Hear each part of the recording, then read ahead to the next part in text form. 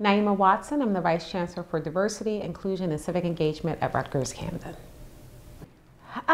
So I don't think I chose this purposefully. Like, there was no job description that said, like, Vice Chancellor of Civic Engagement.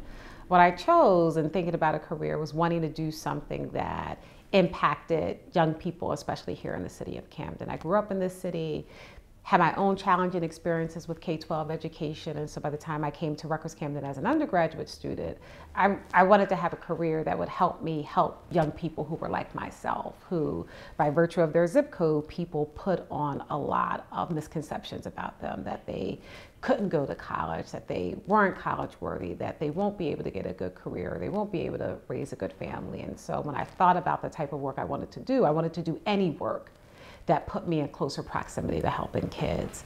Here in Camden City, I had a lot of people, those who looked like me and those who didn't, tell me constantly that because I was from Camden, that I should not have access to certain things. And so I carried those voices in my head for a long time, even through my doctorate education. And so over time, I started to grow more confident in my skills and abilities. I was surrounded by mentors, women, men who saw what I could do, who really poured into me, that I had the skills, the ability, the knowledge, the expertise to do this work. And so I think the biggest thing that I've learned over my career that I've fully stepped into now is that I belong in any space that I'm in.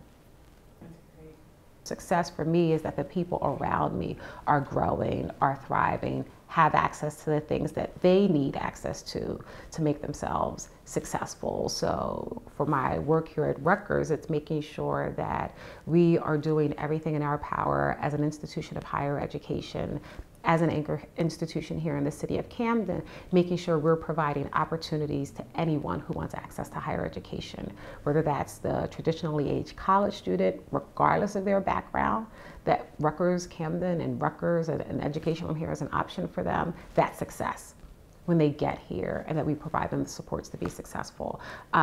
Success is that for young people here in Camden or here in any of the host cities that Rutgers exists in, that they have access to the opportunities that are going to make them successful in life.